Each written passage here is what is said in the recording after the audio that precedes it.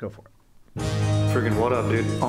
Strider Wilson. I'm the host of this podcast that's mine. Going to be called History is Dank. History is Dank with Strider Wilson.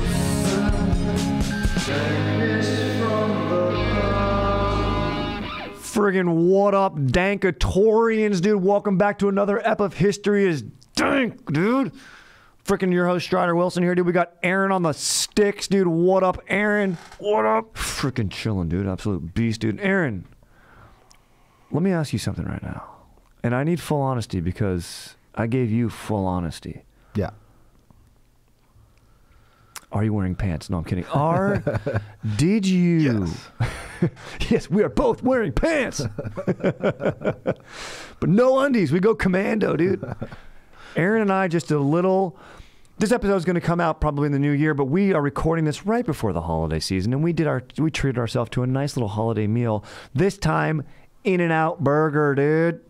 I got Aaron In-N-Out Burger, dude. What'd you eat, Aaron? And what did you think of it? I had a 4x4. That's four patties, 4 cheeses. Between 2 buns. Between 2 buns, lettuce. Although I didn't really feel the lettuce, and pickles.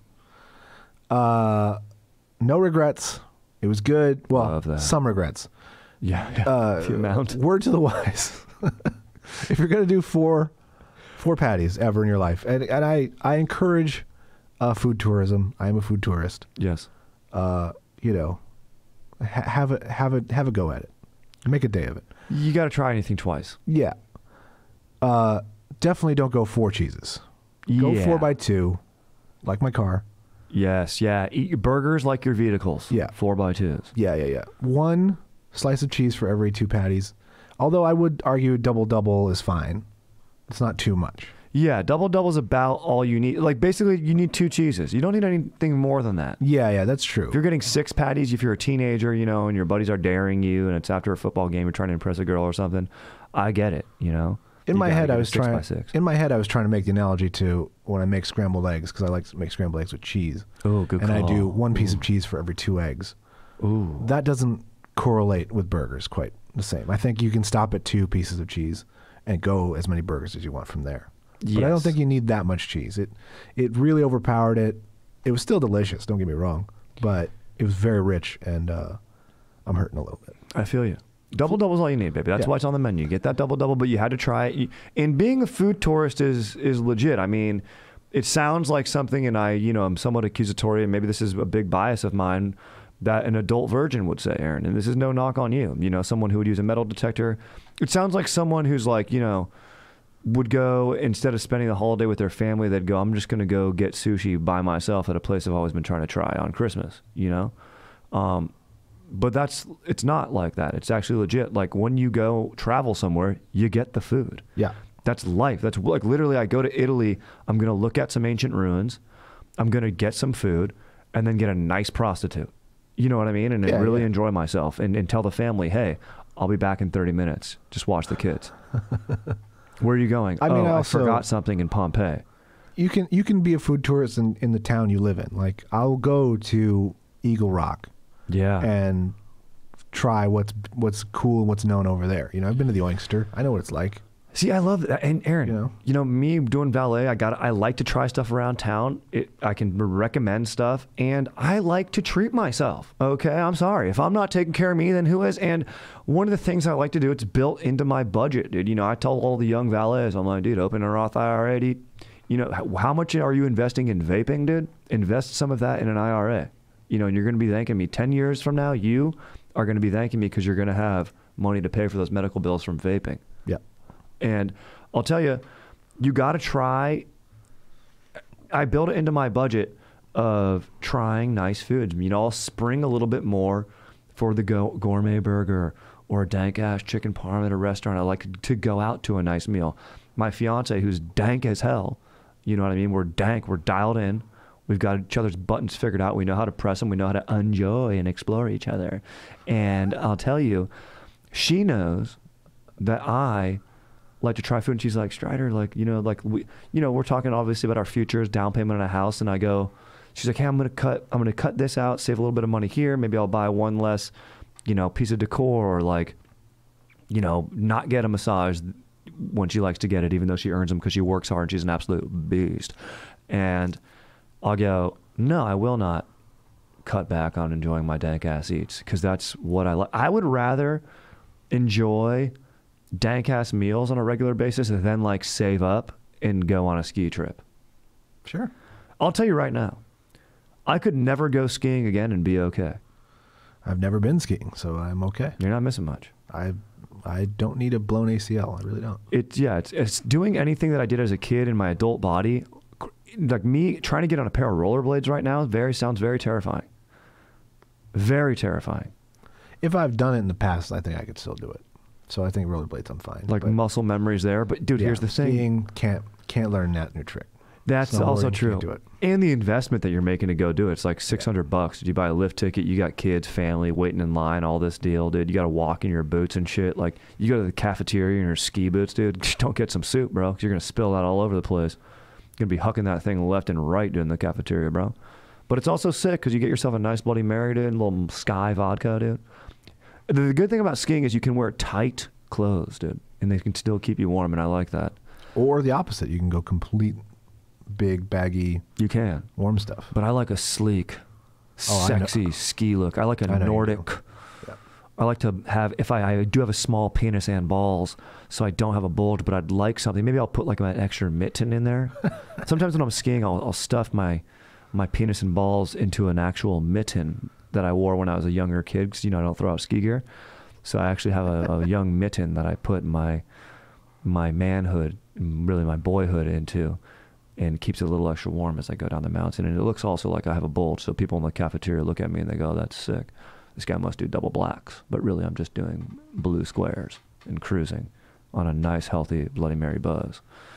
So just a little word to the wise there. I mean, just, you know, kind of treat yourself. That's all we're saying, dude. Aaron and I are treating ourselves. And again, it can be local, and it doesn't even have to be expensive. Exactly. You don't need to go to a Morton Steak. You're not getting Ruth Chris every day. No, you're just getting a gourmet sando. If I'm you're trying, you know what it is? You're supporting small businesses a lot of the time. Speaking about like where, In and Out. You know, whereabouts you valet, I got to go to Wahlburgers at some point. Yeah, it's close. It's on the Sunset Strip right there. And I haven't been yet. Me neither. I want to try it. Got to go at some point. Got to check that box. Got to have an informed opinion, dude. Mm-hmm.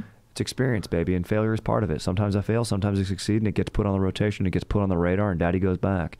And then they know me there, and then they know me, and they go, Strider, what up, dude? What are you getting today? And I go, don't worry about it, dude. Let's just cruise. So today, for a historical share, we are going to be talking about doing another dank-ass episode. We're going to be doing a historical accuracy of a legit-ass movie that I love, The Last Samurai. Dank movie. But Aaron, is there some controversy here? I think I've heard through the grapevine that you don't think this movie's dank, though. I mean, stupid Microsoft. Yeah, that's what happened, dude. Microsoft just friggin' listened, dude. Microsoft just downloaded the fact that Last Samurai is dank right there. It's like, no, it threw up some security. It was worried about me getting in a rage. No, I'm not in a rage. You know, Danktorians know I love me some Tom Cruise. Yeah. My favorite. Yeah. My favorite actor in the world. Good pecs. Runs good. Great pecs. Runs good. It's not easy to run really good like he does. Got great flow in this movie. Amazing flow. Pulls off a man bun. Pulls off a man bun where you look at him and you go, is this guy a wedding photographer? And then he wields a samurai sword and you go, no, he's a samurai. It's got everything I would want in it, I think. Samurais, Tom Cruise, Old West guns as well. Yeah. Yeah, it's like literally the best. So you gotta, I mean, don't you love it? It just gets a little slow about middle of Act 3. But, you know, spoiler alert, when Ken Watanabe says, I shall miss our conversations, I mean, I love those conversations. I mean, and Aaron, you're a podcaster. Don't you love conversations? I love spontaneous conversations that we have here, not scripted. Not scripted, somewhat, ephemeral is not what I'm looking for. Perhaps if I would be, I don't want to say pretentious because I really enjoy them, but flirting with that, right? Yeah. Thematical, two guys only speaking in metaphors together, you know, you're like, all right, dude. I get that, but dude, they're two alpha bros who are warriors from different parts of the world who, you know, maybe don't see eye to eye, and they maybe save each other in an interesting way, even though save each other's souls, but maybe not lives. Yeah. And hearts, and it's a beautiful thing. So basically today, and we got to thank my freaking dog, JD Lapinsky, dude, who's an absolute beast, dude, for doing the research on this episode. He absolutely crushed it, dude. And I was actually going to do some research of my own on this episode by rewatching Last Samurai, which I probably housed this movie about 10, 15 times in my life. So it sits in the dome, but I like to do a refresher before doing the ep, but last night I just got really sucked into I think this movie called Ice Road with Liam Neeson, dude. How am I not going to watch him drive a truck across, from North Dakota up to Winnipeg, dude? How are you not? How am I not going to watch Liam Neeson get on an 18-wheeler and pull up heavy mining equipment to save some bros, dude, who are just trying to do their job? Liam Neeson plus snow equals gold. Let's go. Dude, that's how you create, that's alchemy. You just figured out alchemy right there, Aaron. Yep. They've been trying to do it for years. You take Liam Neeson, you take snow, and you got gold, dude. You give Liam Neeson a masculine task to accomplish, like getting his daughter back or saving a group of workers, dude. Yeah, bro. I'm watching that. I'm clocking in and watching that movie. I feel like I feel like to get that movie, you should clock in to watch it. You know what I mean? Punch in, dude. Check out that movie for 2.5 hours and punch out. Be a nice little interactive experience. Because that's what it is, dude. Should show, that's the movie that should be on in every break room in America. Every break room, every job I've ever worked, I'm like, who really watches the show? What's that fucking nerd show that was on forever that was so successful with Sheldon? Oh, Big Bang Theory. Who watches that? I mean, everyone. Everyone, apparently. It's millions of views. And you know who everyone is? Everyone in a break room at work. That's the show that's always on. Yeah, now, yeah. Always. Back when I was working security, the break room was always one of two things, which was awesome because it satirized our plight as security guards at this place. Office Space. Oh, that's nice. And Reno 911. Okay, that's a great workspace. One of those two was always on. That sounds like your work friends could actually become your real friends. Yeah. You know, your work friends aren't always your real friends. Yeah. You know what I mean? But it's like your boy. You're like, we're going to get through this 8-hour shift together. We're going to be boys while we're here, Yeah. And that's like, you could be boys while you're not there. And that's sick as hell. Yeah. I respect that. I mean, dudes are posting up watching The Office, Reno 911. You know what I'd like to put on in the break room when I become, I haven't mentioned this. Maybe I haven't mentioned this on the pod. I got a little promotion at work, dude. Stepped up from valet and now I'm on the door, which is sick, dude. And I'm basically assistant managing, which is sick. And I would recommend anyone be an assistant anything. Like, when I was a kid, I wanted to be an astronaut, but think about if like you could be an assistant astronaut, how sick that'd be, Aaron. I still get a fucking sick ass leather jacket with like a patch. Yeah. If I was single, I'd probably get tons of, bunnies, dude. Yeah. Little moon bunnies hopping around, dude. Hopping on my little tiny dink, dude. You know what I'm saying? Take a little bit of moon rocks back from when I gathered them up there, put them on the floor and be like, yo, you want a bone on the moon? You want to go to the moon? Let's go, dude. You know what I mean? And I'm a power bottom. Actually, in this fantasy, I'm a power bottom. In real life, I'm a finesse bottom and a quick finisher. So, I mean, I think that'd be sick. But anyways, what I'm saying is, it's sick. And so in managerial position at work, if it was my call to put on the break room TV, like to control it, because at work, like they don't give you the remote because it'd be arguments. Some schmo would come in and be like, I want to watch the Bruins. Like, I'm from Boston. The Bruins are in like round 2 of the playoffs. It's like, dude, sorry, bro. We're all watching fucking Reno 911. I would put on, like anime, dude. Like, I want to put on some good, metaphorical anime, which I've been getting into. I've watched Spirited Away. And there's even some sexual anime that I'd like to watch. Not getting so far as to get into hentai, but, a nice, I would say, almost not safe for work anime, where maybe there aren't sex scenes, but, it's people in nature, and they're exploring heavy metaphor. Heavy sexual, animated, natural metaphor is what I want on my break room TV. And I think that'd put everyone in the best space for, making gains and providing good customer service. I have a theory that if you have half wood, you're going to be giving better customer service. You're going to be a little bit horny. It's going to give you a little sense of urgency, Yeah. I think horniness provides a slight sense of urgency. You know what I mean? Yeah. If you're not horny, you're just kind of like, all right. Like, you think about it. After you boned, you're not horny anymore. And you're just like, all right, Joe, cool. Like if I'm at valet, you're just coming in for lunch? Okay, cool. Hey, don't forget to get this validated. Like, that's fine. I mean, I guess you can get it validated. I really, honestly, now that I think about it, dude, just park for free. Just park for free. And don't get me wrong, that's fucking chill. That's a chill ass worker, but it's not good for business. Yeah. That worker's a little bit horny. They're gonna be like, hey, what's going on? Welcome. How are you today? Oh, fantastic. Oh, you're coming in for lunch? Great. Go ahead and get this validated. It's gonna make you happy when you get that validated. Yeah.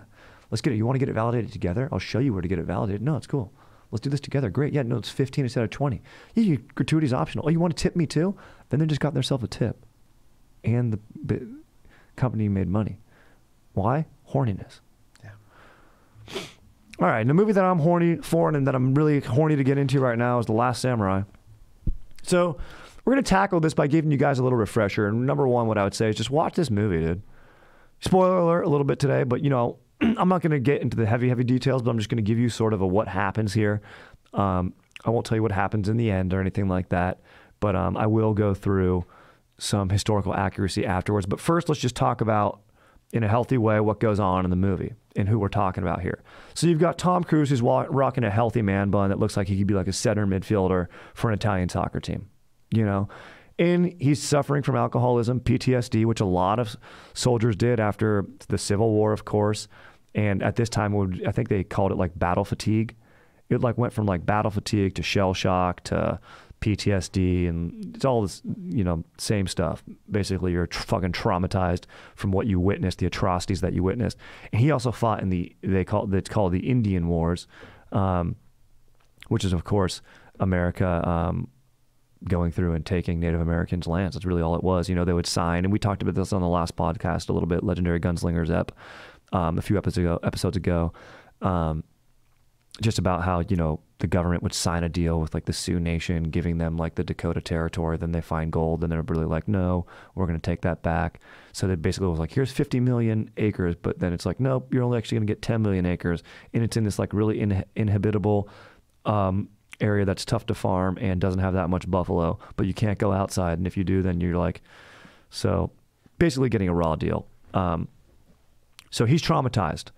Tom Cruise's character, Nathan Algren, is his character, right?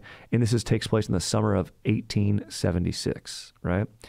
So he's cruising around, dude. He's posted up in San Fran, dude. He's seeing a show, dude. He's talking, he's sharing his experiences in some sort of like Western Buffalo Bill-esque type show, dude.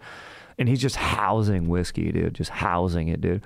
Also, quick note, dude. The amount of like drinking that they do in movies, I'm like, every character's dead. Like the amount of whiskey, like they just like put back a bottle of whiskey, dude. I'm like, is that even possible for someone to do? Like, wouldn't you just die, Aaron? It's always like, well, at least on TV, like Mad Men, it was always like, isn't it fucking like 10 a.m.? Yeah, bro, that's what I'm saying. I'm like, dude, how are you getting through your day? Aren't you? Does everyone just nap? Like during commercial breaks, do these characters nap? What's going on? So he then gets approached by his freaking colonel, dude, who he hates. This guy, Tony Goldwyn, is Colonel Bagley, dude. And he's like, hey, I got an assignment for you if you want this. And he's basically goes to Japan, and they're doing something there called the Meiji Restoration Government, and they're modernizing. Japan is modernizing. When you had like, I think it was Captain Cook that sailed into the Japanese harbor, and it was a great like awakening for the Japanese government, who was like basically, and the Japanese island and culture, they were like living in sort of a, you would say like at the time, like a third world feudal style of living. And so they're not keeping up with the modern world, which is, freaking run on oil. They're still running on, wood and fire, right? So they're basically going to modernize, and part of that is to modernize your defenses. And of course, within their own country, there is unrest, and there's always a fight back to progress, right? And there's good things with progress and bad things with progress, and that's a heavy theme in this film. And part of what they kill is the beauty of the samurai way of life and culture, and we'll get into a little bit of the Bushido Code and everything in a little bit, which is really cool, and I think answers a lot of writing questions that we get on this podcast and Going Deep. I'm like, dude, just go samurai style, dude. Have meaning and purpose is huge. So in any case, dude, Algren cruises to Japan, and he's there to train up the new soldiers. And they're sort of they're using like sort of a rural pattern, which like, you know, is that later emulated by Chiang Kai-shek and Mao in China and stuff. But it's like, we're going to take these peasants and farmers and we're going to, you know, give them jobs, and the government will take and own their land. But then to give them jobs, oh, you'll just come and be a soldier now, but they need to get trained, right? And some of the first battles they have to fight are right on the home front against those who are still wanting to, you know, live the lives that they've always known. You know, change is difficult, and that's the samurais, right? And the samurais and the lords that they work for and are employed by, and some of them are like rogue at this point. And we'll get into that in a little bit, but he's over there, he's training, dude. And basically what happens is like Tom Cruise has a badass scene, dude, where he's like there's going to be a battle, and in the freaking Mr. Amuro, played by Masato Harada, he's like the businessman. He's all like embodies modernization. He's like, look, we need to go fight the samurai now. Like we have more numbers and we have superior technology. Like it'll be fine. Like these soldiers will know what they're doing. And Tom Cruise is all like, no, they don't know. And he's like, shoot me, to like just like one of the random soldiers, and the soldier's like, huh? Like I'll kill you. I'm not gonna kill you. And Tom Cruise like gets even closer. He's like, bro, fucking dude, shoot me, bro. And then everyone's watching this and they're like, this guy's a psycho. But Tom Cruise, remember, he's a psycho. He's alcoholic. He's got PTSD.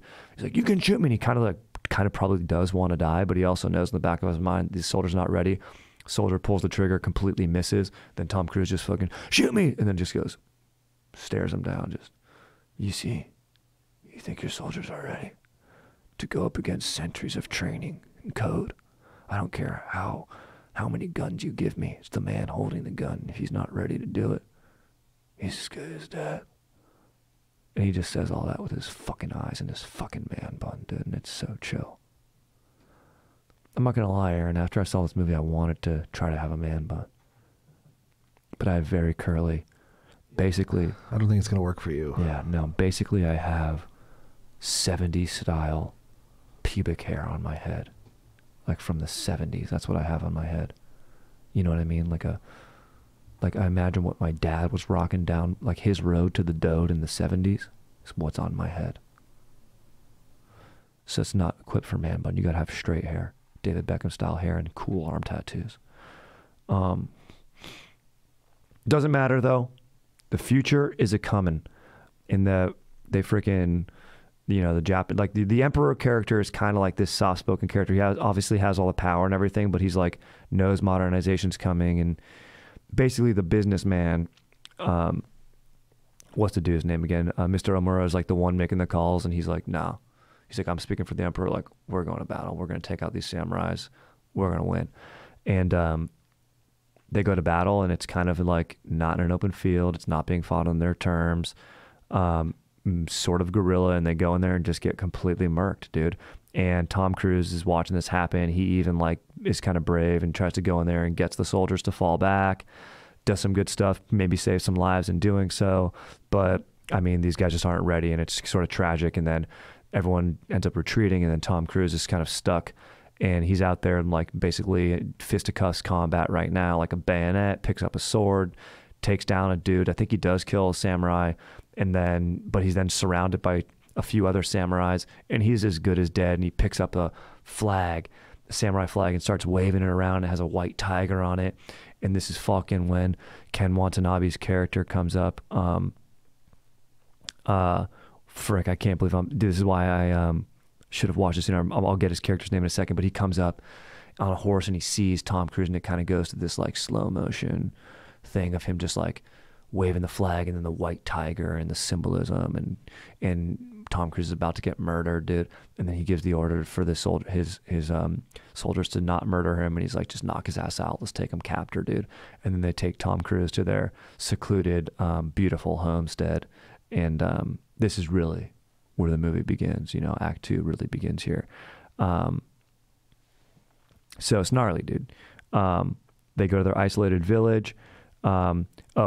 So let me get his character. Katsumoto. Okay. Katsumoto is a freaking absolute beast. And I better be right. It better be Ken Watanabe. That's who I'm going off my dome on that, Aaron. Who plays him? Am I right? Oh yeah. That's Katsumoto. This is where we discover Ken Watanabe. You know? Okay, good. And his character's named Katsumoto. He's the head of the samurai. And Tom Cruise kills a character named, I believe, Hirotaro. And then he ends up even living with his wife, which is like this interesting custom. And like, you know, obviously she loved her husband, and this guy who killed her husband is now living in the home. So it's really tough. But with the samurai code and the way of life that we'll get into, like, he's a guest now, right? And Ken Watanabe, Katsumoto, believes that this man's life has purpose, and being in this secluded village, he overcomes his alcoholism, he has his shakes, he has nightmares, his traumatic past is coming up, and so it's really, he's working through a lot right now.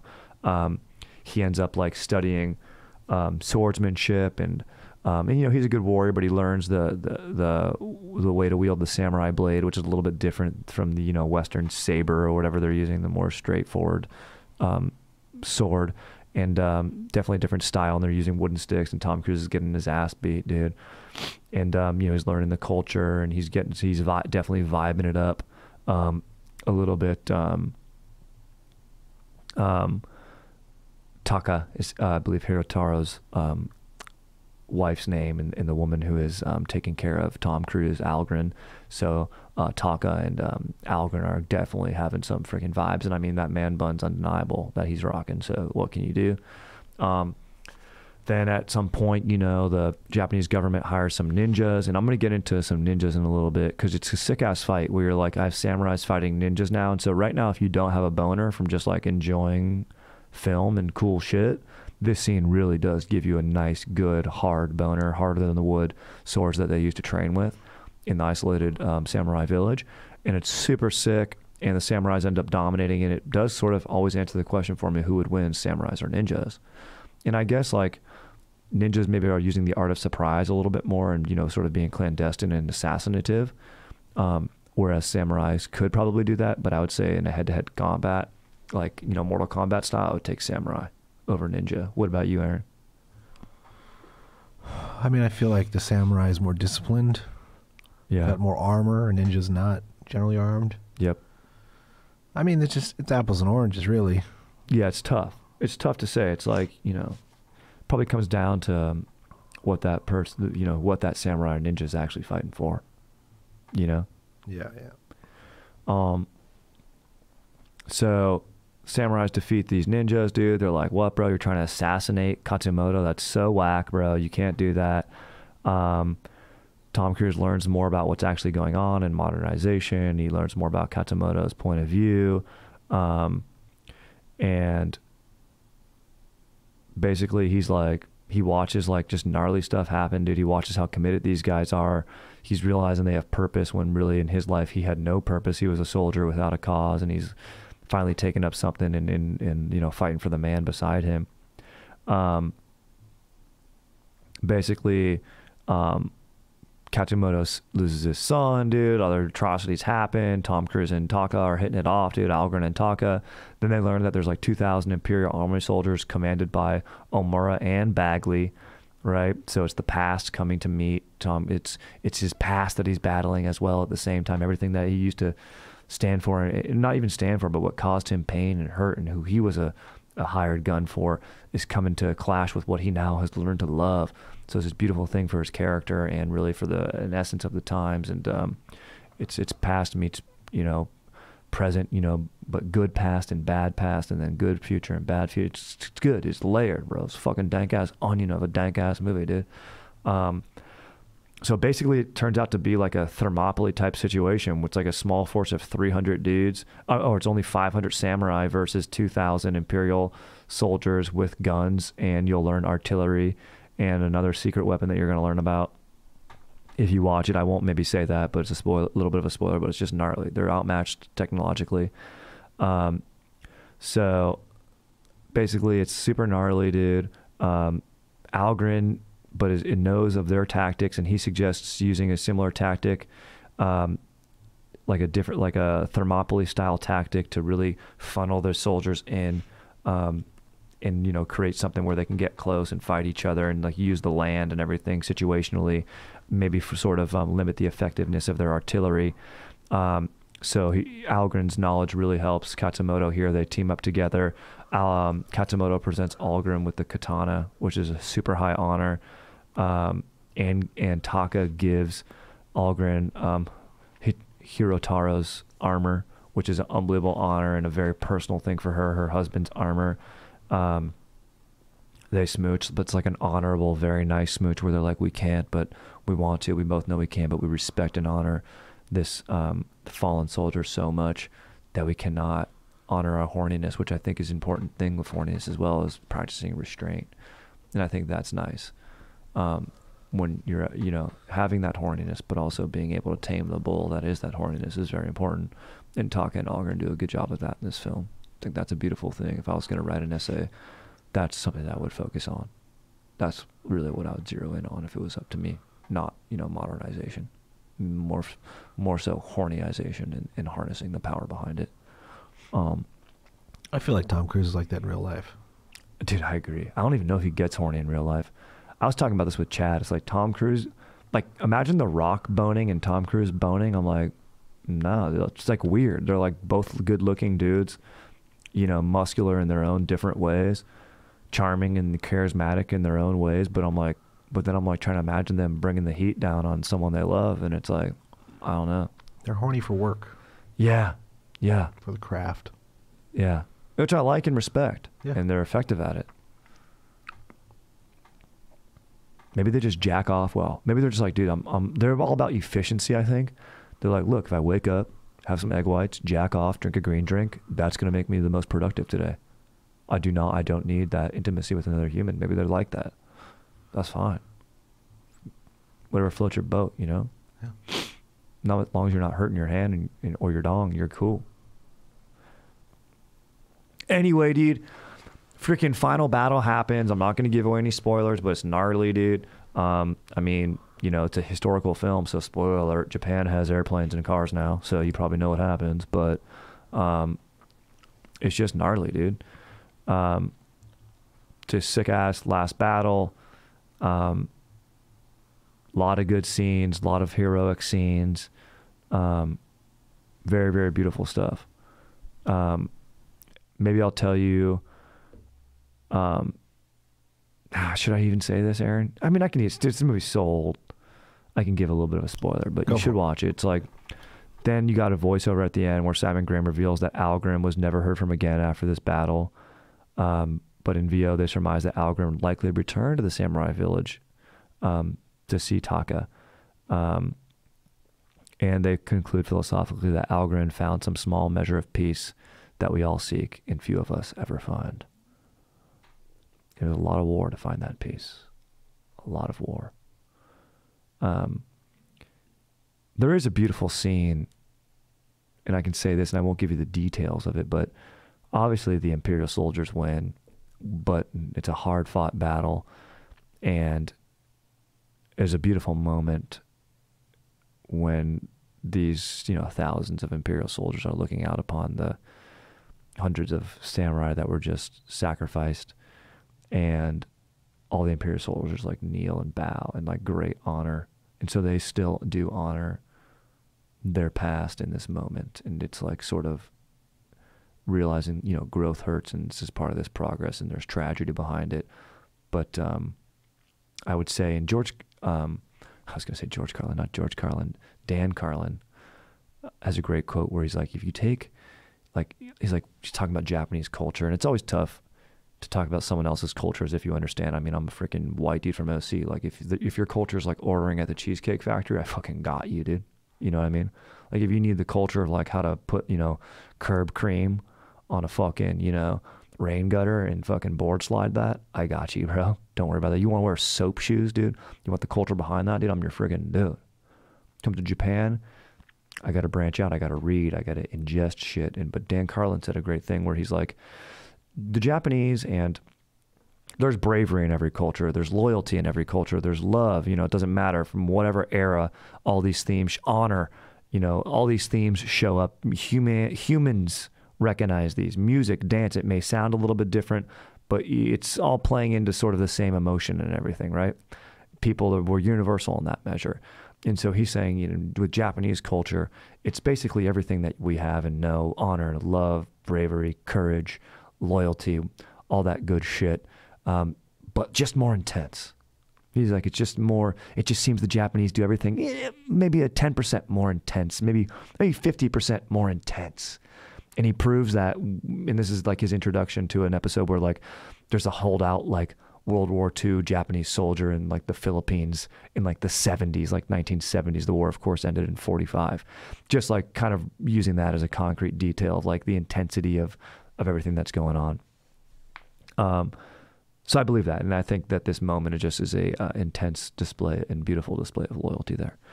So now we get into the fucking historical accuracy of the film.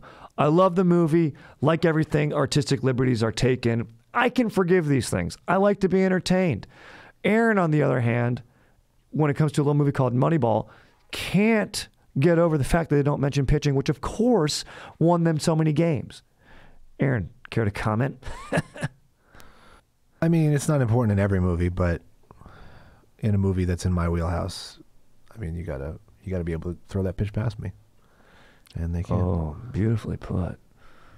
The way you just said that right there was very, very beautifully put, Aaron. Thank you very much. But I still got to say, I enjoy Moneyball, except for the daughter's too talented.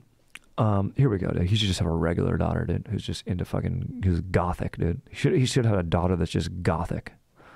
Every daughter's gothic, dude. Does every girl at some stage in their life want to be a witch? Like every dude at some stage in his life wants to be like a Marine? It seems that way, doesn't it? Yeah, I think so. All right, historical accuracy. According to Jacob here, who's an absolute fucking beast, overall pretty historically accurate, he says. However, for realism, he says it blends a lot of aspects of the story that are unrealistic and kind of merges eras a little bit here is basically what I'm hearing. Let's see. It blends basically an overall decade of everything into like Tom Cruise's lifespan, which like everything that you take, like, but you need that in a movie. Like it's just super condensed. Like Troy, the movie, like it's like 3 days, but that's like a 10-year battle, right? This is a decade. And the character that Algren's based on is actually a French dude. And we're going to get into him, not an American. So that's one huge fucking difference right there, right? So, although, which basically means, you know, I don't fucking, we'll see. I was going to make a stupid joke about French fries and calling them freedom fries, and then in my mind I said, that's a stupid joke, don't make it. Yeah. You know? And Tom Cruise's accent work, not a strong suit. Yeah, Tom Cruise doing a French accent, don't need it. Does he play a French dude in the vampire movie? Interview with a Vampire? I mean, it's like New Orleans French. Yeah, Creole kind of. Yeah. Also, I bet he doesn't do that. I bet he does more of an English accent. Yeah, I think he does. And he's wearing those big ass fangs, so it's like he's just doing like fang voice. Also, ninjas really weren't in use like as assassination. Like the Emperor wouldn't have used ninjas to assassinate Katsumoto. Like he would have sent like a dude with a gun. You know what I mean? Or like trying to get him out in public or something like that. Or like paid someone in his own organization, even though all his dudes are super loyal, wouldn't have worked. Quick take, and they do a good job of sort of exploring PTSD and not exploring, but the character's informed by that. In the 1600s, a Swiss physician, Dr. Johannes Hofer, coined the term nostalgia. So he first used the term nostalgia, but it was to describe soldiers who suffer from despair and homesickness. So nostalgic, you know, we use that in a different sense today. It's sort of like a longing, remembrance of the past, but in the 1600s, it was actually coined as a term for PTSD. In 1761, this dude, Austrian physician Joseph Leopold, wrote a book, Onbrugger, wrote a book about trauma-stricken soldiers, and his idea of nostalgia or PTSD was popularized and noted. So not even until 1761 was PTSD noted. Now I'm sure in the history people were like, oh, he's a veteran, he has issues. Like they've probably always been addressed, but you know, in modern record keeping, 1761 is sort of when it arrives. The American Civil War, many military doctors They called it feeble will, is what they would call PTSD. He's suffering from feeble will. That's so fucked. Yeah. And you know what was used to cure it? Public ridicule was sometimes recognized to cure it. So you just ridicule these guys, fucking be like, oh yeah, he's feeling all soft because he fought. It's like, okay. No wonder these guys turned to booze. That would not work today. Yeah, dude. No, they would do, and this was like during, this picks up in 1876. You've got opium going around. So morphine and opioids were heavily used by soldiers, ODing a lot on this type of stuff, trying to control their psyche, right? Let's see. Nathan Algren uses, we know his character uses alcohol to escape his past on the frontier and the atrocities of the Indian Wars and, what he witnessed in the Civil War. So it's sort of a beautiful story of him dealing with PTSD up there in the mountains in that second act. If you're not familiar, the Civil War was incredibly bloody. Insane. And they call it like there was like one battle, the siege of Antietam? No, Antietam was the bloodiest day, had like the most casualties, like in a single day. But then there was like Vicksburg, I think might have been it was a siege, right? The Union Army sieged it. Yeah. And it was basically a dress rehearsal for World War I. Like they created a no man's land for the very first time where like Confederate soldiers were just in bunkers. There was an area of artillery and just constant shelling and starvation. That was what people were like, oh, this is how wars are going to be fought. And observers from Europe would come over and watch the Civil War and being like, oh, okay, we're learning tactics. We're learning how the future is going to look, because technology is always ahead of, even in World War I, like this stuff, the artillery, it was basically you needed to get your positioning and hold your ground, high ground, and just hold it. And it was just battles of attrition. And it just goes to show like how much gas was used in World War I, where like in World War II, every army was like, fuck that. They were just like, this ruined our soldiers too much and they're like, it's not worth using it. They just decided to like completely not use it, which is I always thought was interesting. I'm like, it was so prevalent in World War I, but also strategically like gas sort of dissipates, and like World War II was more mobile with like a blitzkrieg attack by the Germans and then like superior air power, and it was probably also a little bit obsolete. It wasn't so much like bunker fighting warfare. But in any case, man, fuck gas, dude. Yeah. So basically this philosophy of the samurai meeting Captain Nathan Algren, it's basically all about them having a sense of purpose. This clear sense of purpose showed the ability to uncomplicate a life filled by anxiety and doubt, right? So all of our lives have that thing, but purpose is what drives the samurai. The film takes a very peculiar note on wanting to perfect everything they do when commenting on samurai culture. They would strive to find a meaning in one's life as the primary motivational force in man. That's Viktor Frankl. He who has a why to live can bear almost any how. Nietzsche, dude. So not exactly samurai dudes, but that's sort of a Western interpretation of this samurai code. They do not live for an individual desires or to obtain material wealth. Samurai live to serve their country, their culture, their communities, which ultimately benefits themselves. I think it's something we could all learn from, right? Sure. Taking a quick sip of fucking water, dude.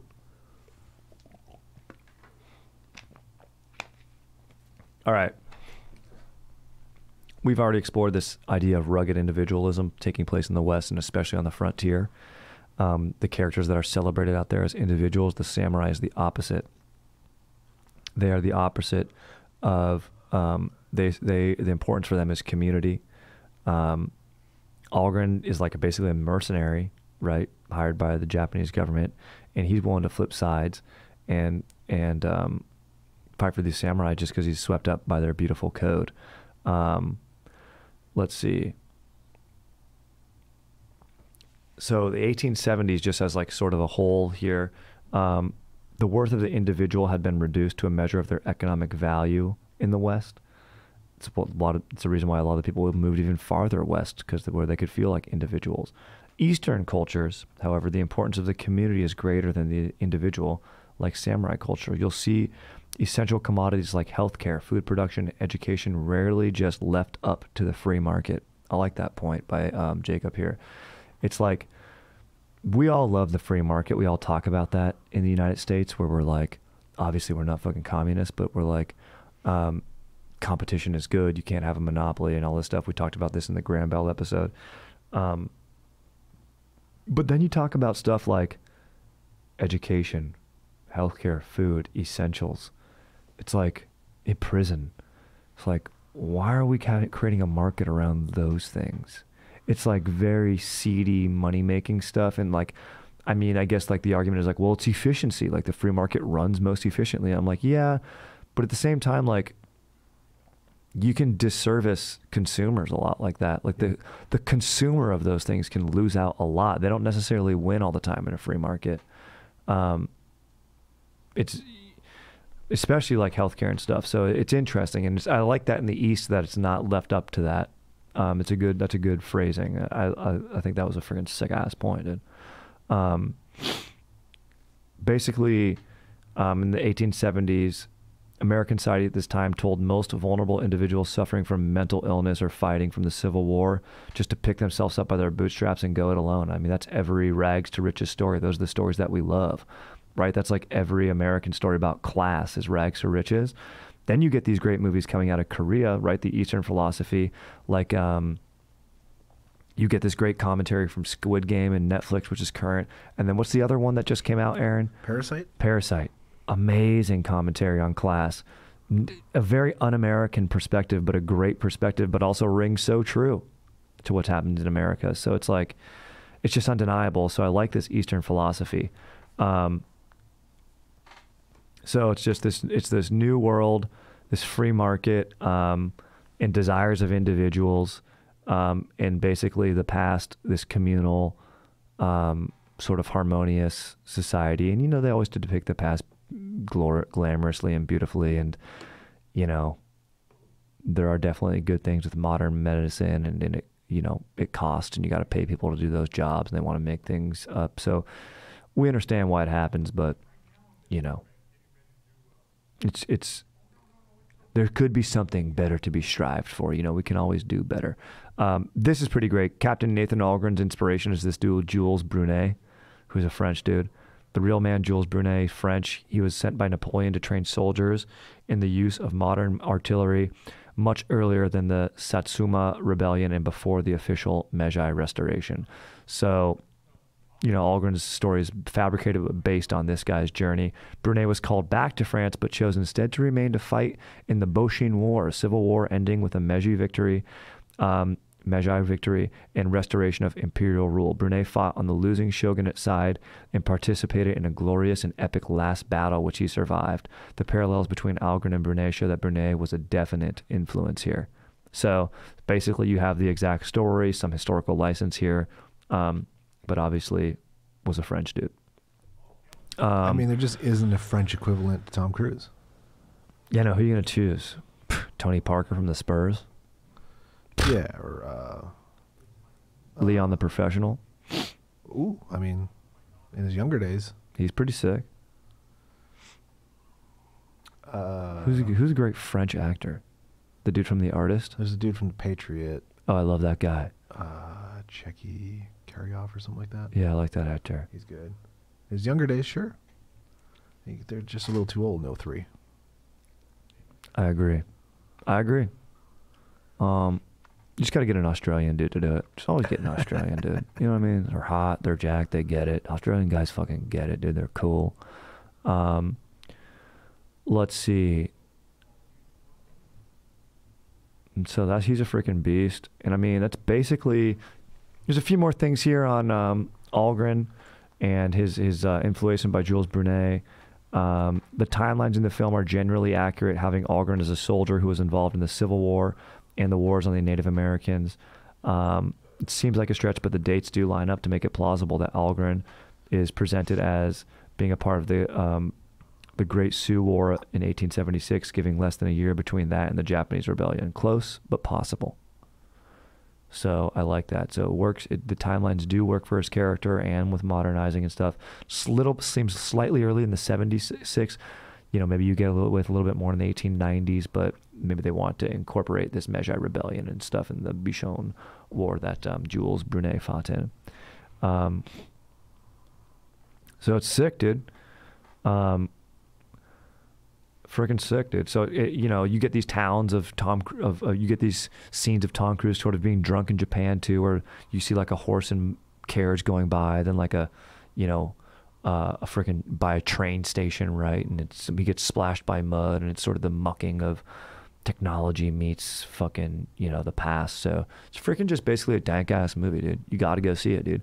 But the biggest takeaway for me was just knowing that, was learning about the Jules Brunet character. And just learning a little bit about the Bushido Code, which I didn't dive into that much, but it's just basically, it's all about selflessness, dude. Yeah. You have your purpose. You're there to serve, and by serving. And I think that's sort of, you know, what Chad and JT are talking about. It's like, it's all about stoke, dude. You know what I mean? If I'm looking to give others that dank ass stoke, in turn, I will feel that stoke, you know? Yeah. That's a great philosophy to have. So other than that, dude, I mean, Aaron, do you have anything to comment on The Last Samurai or anything, dude? Anything that you noticed that's tight? I mean, I'll rewatch it. Yeah, great rewatch. You know, I'll make sure I'm a little more caffeinated this time. All right. Aaron is right, dude. There's a point, you know. You're right. It does get a little bit slow there when he's in that secluded village, but that's to show, you know, that's the past lifestyle was a little bit slower, a little more beautiful, a little more lived in. Future, boom, boom, boom, bingo, bango, bongo. You know what I mean? All right, just take a few cues and bone out, dude. Let's do it. Dear Strider, I've made some mistakes. I'm a sophomore going to college in my hometown. Possibly my first mistake. Freshman year coming out of a dank high school romance, I unknowingly made another mistake hooking up with an alpha female. Interesting. Ever since then, it's girl code times 10. The only girls that will look at me are, the only girls that will look at me are other alpha males, not my cup of tea. Alpha females, excuse me, not my cup of tea. I've been told by the girls that they are too scared of what she will think to talk to me. The few girls that have looked my way haven't been able to catch feelings for me, feelings for leaving them feeling like they've been wronged, possibly my fault, and third mistake. You see how my reputation has become, less than ideal. While I feel I could have played my cards better, I don't think this is deserved. And while I finally found a valid potential GF, she is hesitant to get to know me because of the passage described above. I love my boys here, but I feel like the clock might be ticking. Is it time to pack up and move on? If not, how do I convince this girl that I'm legit about her? Thanks, Strider. Really appreciate the pod, dude. Just going to keep her anonymous, dude. This is emails entitled Mistakes, Alpha Females, Valid GF. So he hooked up with an alpha female. What is an alpha female? I don't know, but she sounds like a good soccer player. She sounds like she's in charge at that college. Okay, she makes the move, dude. She's the beast. Okay, she's getting after it, dude.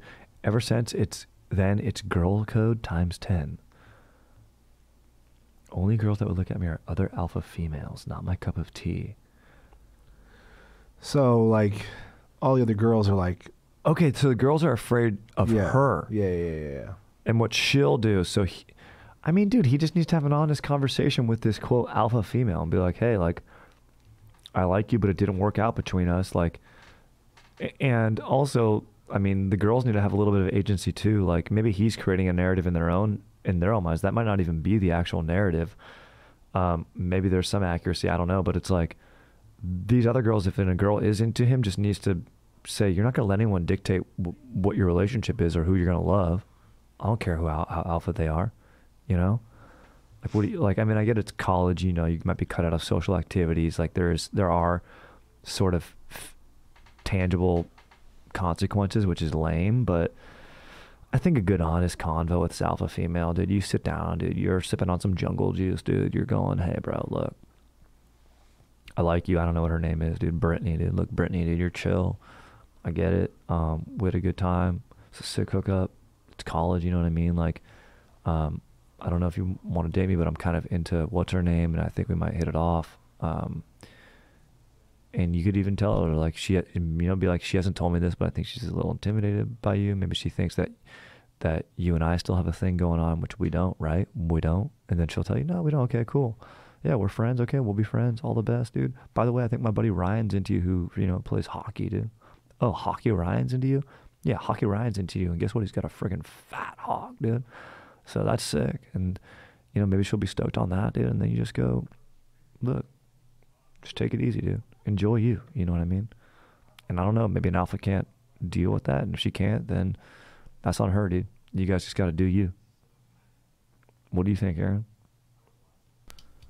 Yeah, I think you do a 10 Things I Hate About You or Taming of the Shrew. You got to get someone else to hook up with this alpha female. Yeah, so that her tractor beam is off of you. Hockey Ryan, exactly. You need Hockey Ryan to step up, dude. Yeah. And then you need to tell this girl, convince her that you're serious about her. That's the easy part, dude. Just treat her nice. Tell her that how you feel. You're like, look, I like hanging out with you. I want to keep hanging out with you, and and you tell a nice phrase is you don't say, ooh, let's just be exclusive. Like, don't make that choice for her, but say, hey, so I'm not hooking up with anyone else right now. Just so you know. There you go, dude.